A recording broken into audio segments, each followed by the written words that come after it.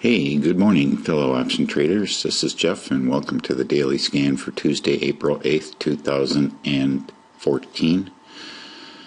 Announcements. Nothing really happened yesterday except for a nice little bearish market, and nothing that they anticipate is going to be market affecting for today. Tomorrow and into the rest of the week, a little bit different. We have Auntie Yellen minutes from her meeting coming up tomorrow afternoon, which should be interesting. Alright, moving right along. Try to keep these maybe a little bit shorter than what they used or have been. In Asia, came out kind of mixed today, at the close today. And in Europe, all bear across the board. How about here in the U.S.? Alright, we are about as flat as you can be here, except for the NASDAQ, which is trying to give us a nice pop for this morning, but we'll see. But otherwise, Russell is down a little bit, Dow is flat, and the S&P is, for all practical purposes, flat. But of note here is gold, and I'm so glad that I did not roll that covered call here on gold.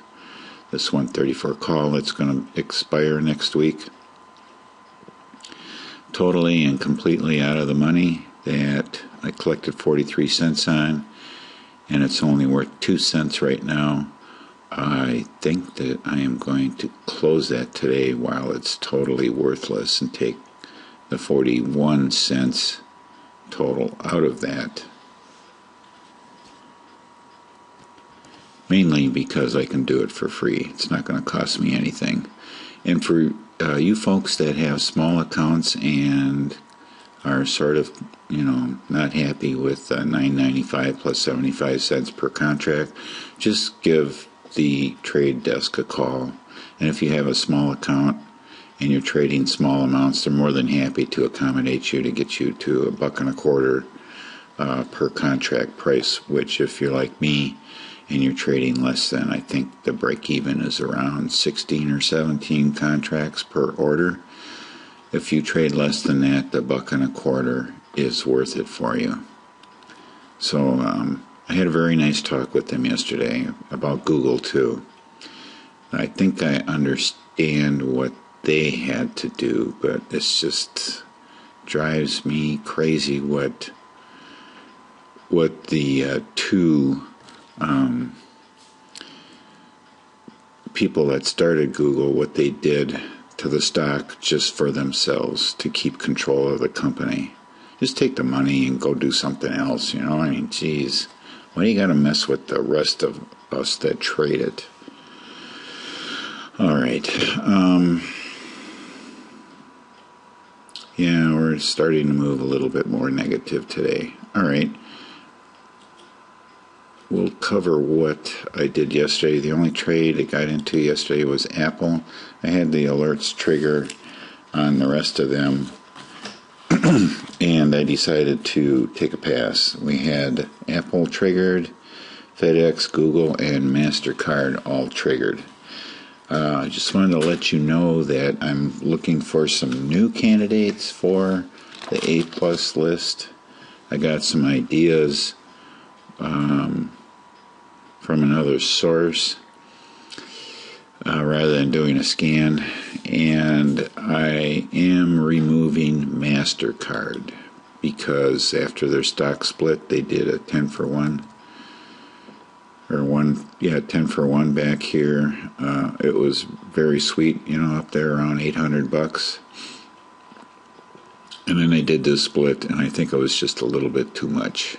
Like maybe a 5 for 1 would have been okay, but it really took me out of the game because I like to see stuff above $100, just so I don't have to trade so many contracts. So, sayonara to MasterCard. It's been fun.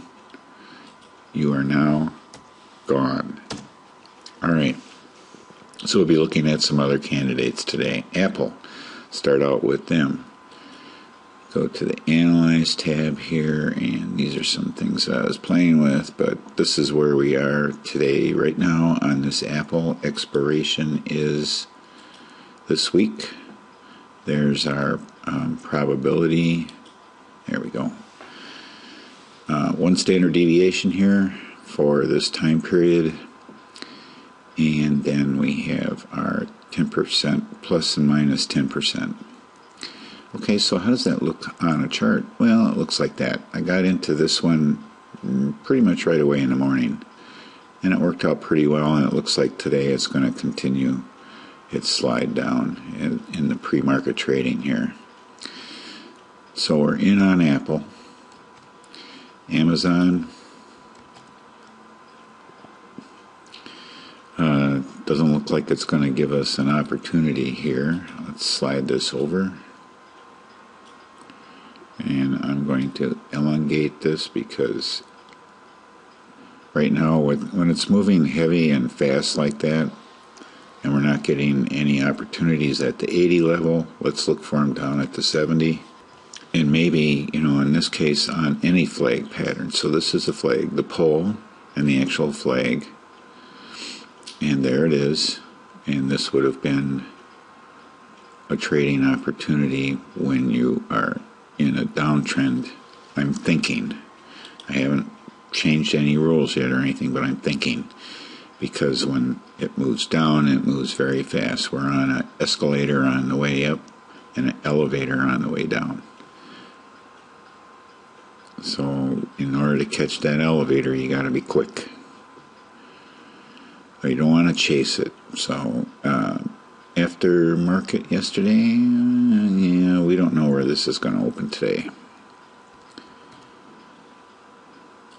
Boeing.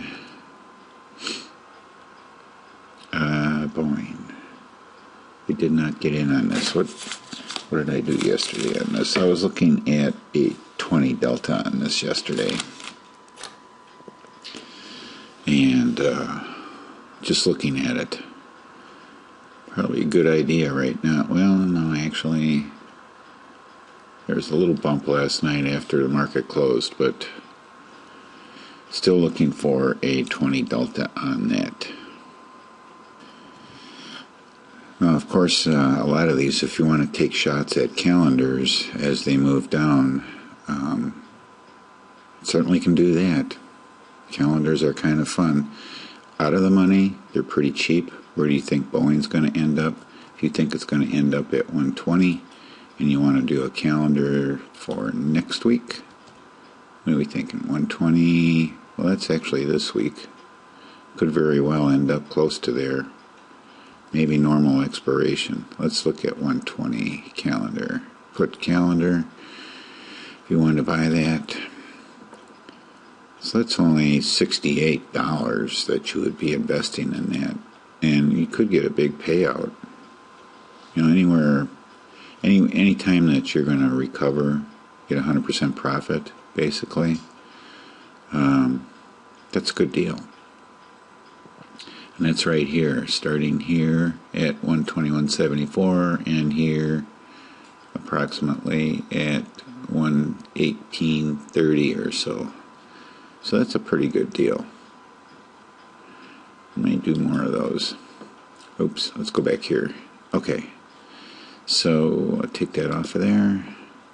So that's an idea for a trade on any of these that are heading down. Just try to hit the dates right and see what happens. Don't count on taking $100 out of your calendar. If you open a calendar and you're paying $1.25 and you got two contracts, that's $2.50, and you can pull, say it costs you $50 or $60 for the calendar, and you can pull $30 out. That's a pretty good deal, even after commissions. So that's a good deal. All right, I said I was going to move a little faster today. Baidu, all right, another calendar candidate, waiting for it to come up, same type of flag that we were looking at before, in a nice downtrend. So we're still waiting for that one to mature, but excuse me, you can do a calendar on that. Celgene, we might get a little bit of a pullback up here. Biotech is not doing real good right now. Another calendar candidate. You know, just where do you think it's going to move? How strong do you think this move is? So this one was pretty long. This one was 1, 2, 3 weeks long. So if you anticipate, you want to go out 2 weeks. 2 weeks, it went from 157, 1.2 down to 144. So if you look at a $12 move, so if you can get something at the 125 level, that might be a good trade. A calendar at the 125. But for CSSV2 right now, nothing doing. Alright, same thing with Chipotle. Let's take this off of here. We're waiting for a setup here on Chipotle as a trend reversal. Alright, moving right along, Costco.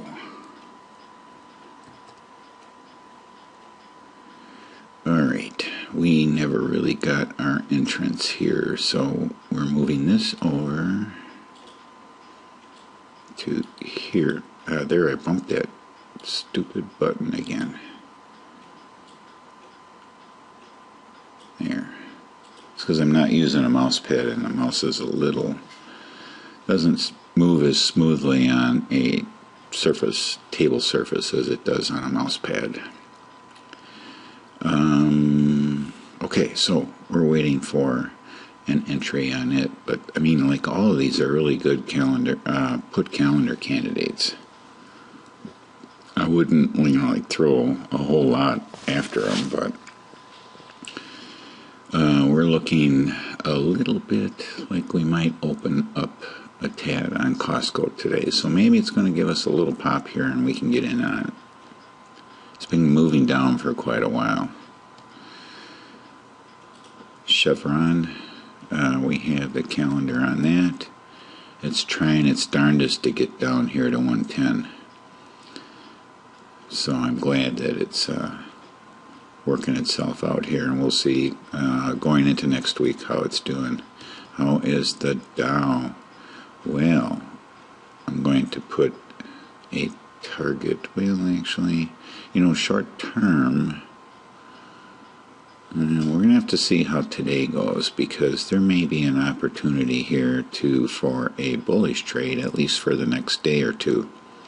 Who knows? We might react positively to anti-Yellen, so we'll have to see what happens there. We're going to be keeping an eye on that. Igor. All right, we have well, this is kind of stretching it. I would say this is a stretch for a setup. It's not really a setup. Definitely is a 20 delta candidate. It doesn't even qualify as a stretch for a CSSV2. So I put that down as a bull put candidate for a 20 delta.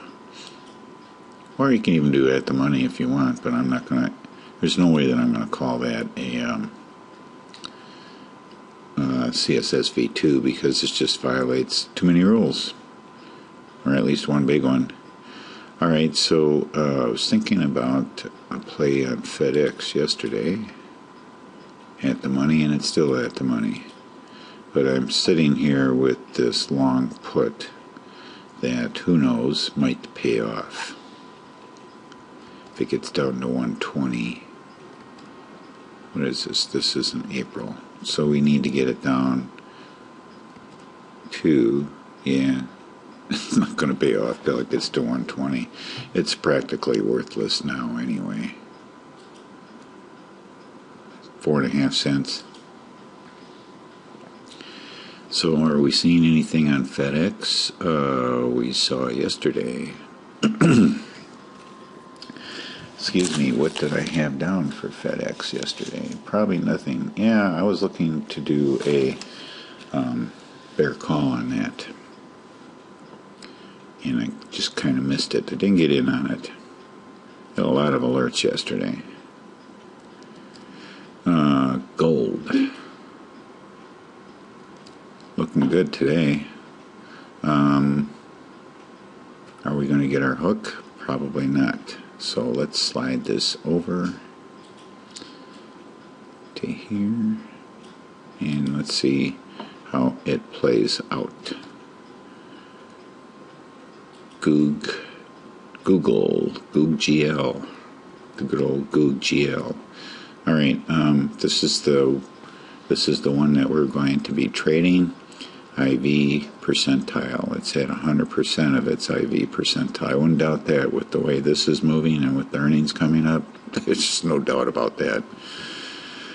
I suppose if it could be, it never get above 100% because it's always 100% of its high IV over the last year, I think this is. So as IV keeps going up higher, that it's just going to stay at 100%. So what do we have here? We don't have a play because of earnings. Definitely not a CSSV2. So we have our ugly little calendar out here, which is not even showing on here because it is at 1090, and right now it's a disaster. The short that I collected 23 on would cost me 41 to buy back, and the long that I paid 30 for I could collect 45 on that, so I make 15 on that and lose about 18 on that one.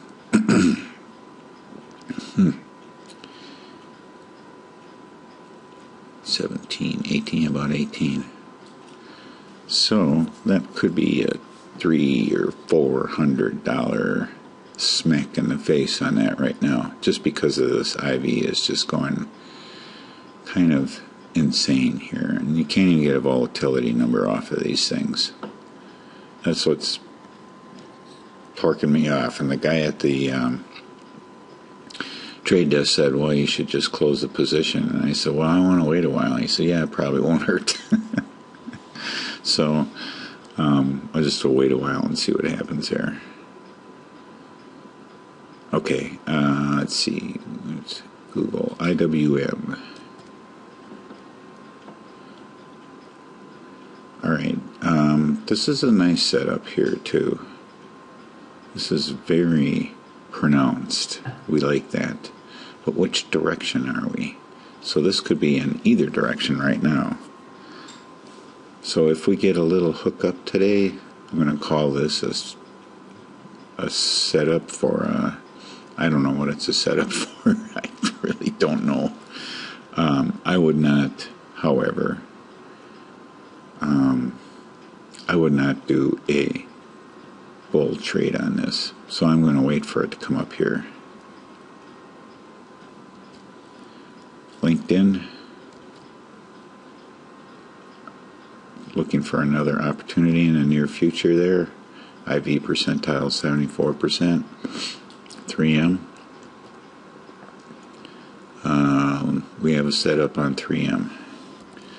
I somehow feel though that bull trades right now are going to be few and far between unless whatever it is your instrument you're trading underlying happens to typically move counter to the market. Netflix taking a huge digger. We're waiting for an opportunity to get in another good calendar candidate, but you got earnings coming up here, so be careful. Calendars, you want to buy them when IV is high. Priceline. Priceline's in IV 100 percentile. Okay, so IV is very high right now. Priceline would be a good one. What's Netflix? Netflix is at 60% and probably moving higher as we get closer to earnings. So that could be another good earnings play. Back to Priceline. Do we have earnings coming up anyway? Priceline's got a weird schedule.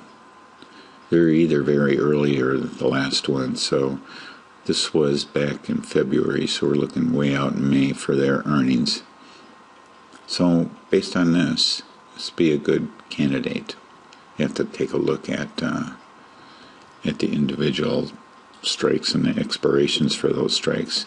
Qs, I'm going to put a target up here for them. I'll wait for that to come up, even though they're only 85 bucks. Hesitant to trade the Qs. And spiders, I'm not going with this. I'm going to actually move this up here. I think we're in a short-term downtrend, and whether it continues or not, we don't know. We just play what we see. I'm looking for this to move a little bit lower. TLT did pretty good with this. We got two trades on this one. One is a calendar, and one is we have our bull put here, and then we have our calendar up here. So it's moving up nicely into that territory. So how's the calendar doing? Let's see here. I would have to buy 5 of each of these one day. 110. We're looking at 110. Okay, so the calendar right now is at 22.49 out of an expected 100 or so. And I did 5 of those. So that is $12.50 in fees for that. So I have to subtract that off of here twice. So I'm flat right now on that. So I have to wait for that one to mature a little bit more. Tesla.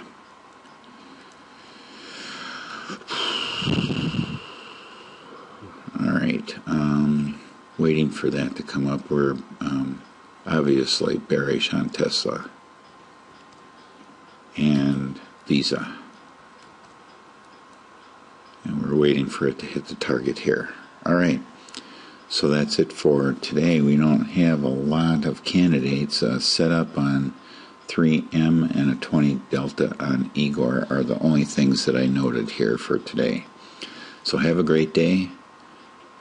Thanks for watching and happy trading.